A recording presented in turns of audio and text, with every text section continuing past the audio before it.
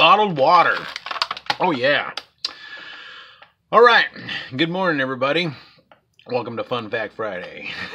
In 1622, the Holywell bottling plant in the United Kingdom was the first water bottling plant in the world. From there, it spread throughout Europe for the medicinal value of the water.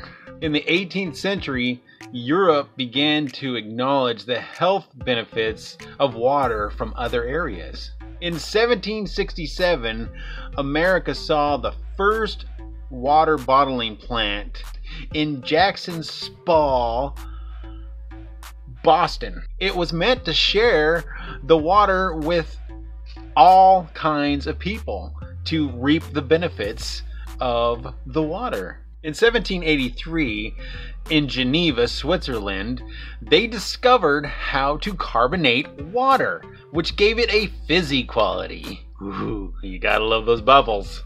In 1809, Joseph Hawkins got a patent for carbonated water, which kick-started the fizzy liquid in the Americas. If we didn't have carbonated water, we wouldn't have carbonated pop.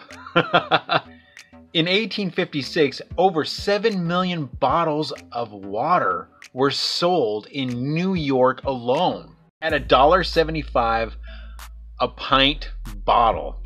And they were able to do this because of cholera and typhus that was spreading all over the place. So they pretty much could charge whatever they wanted. Just think about that price in that year. That's almost astronomical. Also at that time, bottled water was a status symbol. Remember, pinkies out.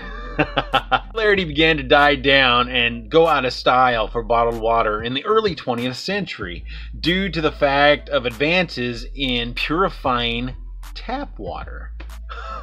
In the 70s, bottled water began to gain a lot of lost recognition and popularity due to marketing. The most notable was Perrier's $5 million 1977 marketing campaign. And here we go. 1973 is when we saw the first plastic water bottles. Now fast forward to today. The global market value of bottled water is over $200 billion and is expected to rise to $350 billion by the year 2021. Now, that's a lot of water, and that's a lot of money. Hope you like this Fun Fact Friday. Everybody have a wonderful day. Hit that subscribe button and hit that bell.